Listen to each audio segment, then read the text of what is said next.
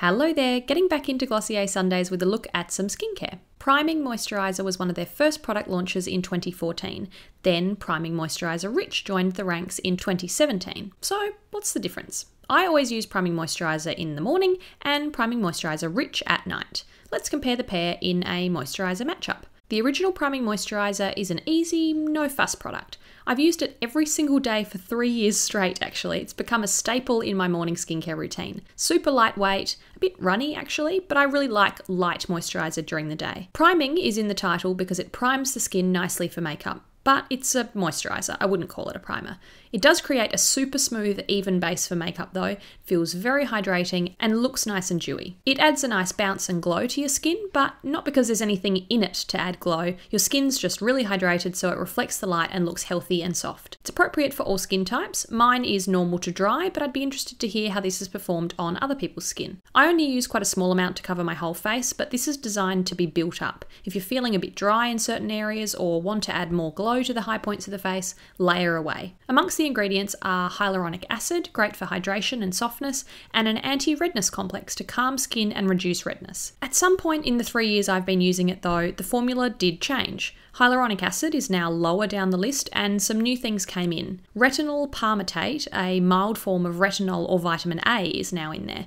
I personally haven't had any sort of negative reaction. I didn't even know the formula had changed until someone else told me, but just something to be aware of if your skin is particularly sensitive, so check the ingredients. Now bringing in the heavyweight champion, Priming Moisturiser Rich. This is the heavier, creamier sister, the Crème de Glossier, a night cream, winter cream, anytime cream if you need extra hydration. The texture is much more rich and thick compared to the first.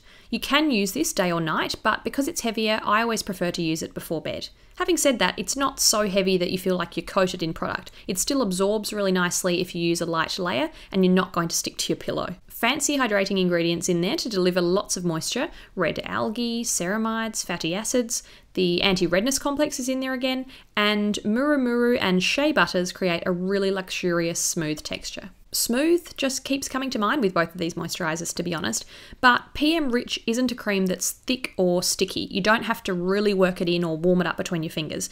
It applies beautifully on clean skin or over the top of Glossier's Super Bounce serum, leaving you with a baby soft face. This one is softly scented with lavender oil, which is meant to have a calming effect on the skin too. It's not a fragrance I'm usually a big fan of if it's too strong, but I love it in this. It's subtle, but just adds to the feeling that this is a treat to use. I really look forward to using this as the last step of my routine at night. If you're an absolute face moisturiser connoisseur, I don't necessarily think these products have reinvented the wheel, but they're certainly excellent everyday basics. Let's face it, Priming Moisturiser has kept me reaching for it for years because of the light texture and super smooth glowy finish.